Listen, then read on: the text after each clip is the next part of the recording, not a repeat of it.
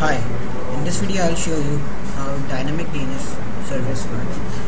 Actually, what it does, it downloads a client in your system and then it automatically updates your IP to its DNS servers. Like I have installed this DNS client and you can see that whenever my IP is being changed, it updates the IP to that DNS server.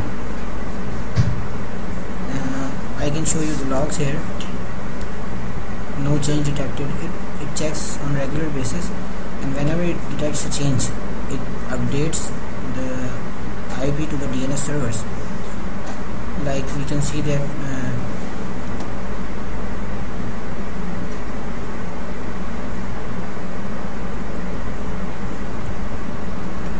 this was the domain I have created for the test, zuhair.m000.com, and it was created when my IP was 115.65.22.1, and after that I changed my IP to the new one, and the client updates at the same time.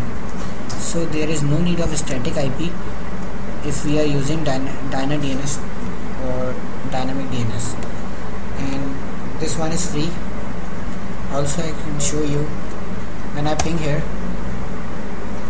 it is giving me the same IP through which I am logging now. And I can show you one thing more, that I am connecting to a Wi-Fi network, which is a local network of mine, and here my IP is 192.168.0.1, but it is showing me the IP when I ping zuhair.m000.com. It is showing me the IP which is assigned to my my DSL router provided to me by PTCL. So here are the list of DNS servers that are free and paid. We can select any one, and when I click free DNS service,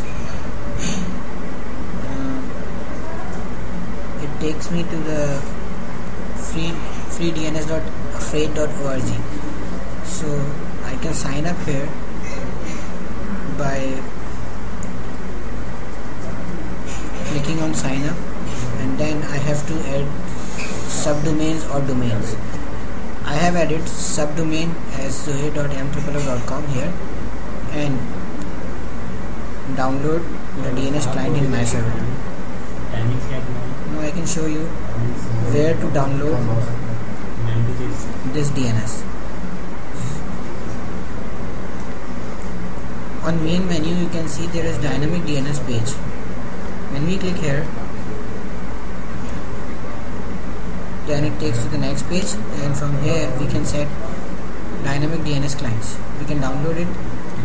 There are many available for Windows, Linux, and FreeBSD, and for routers even.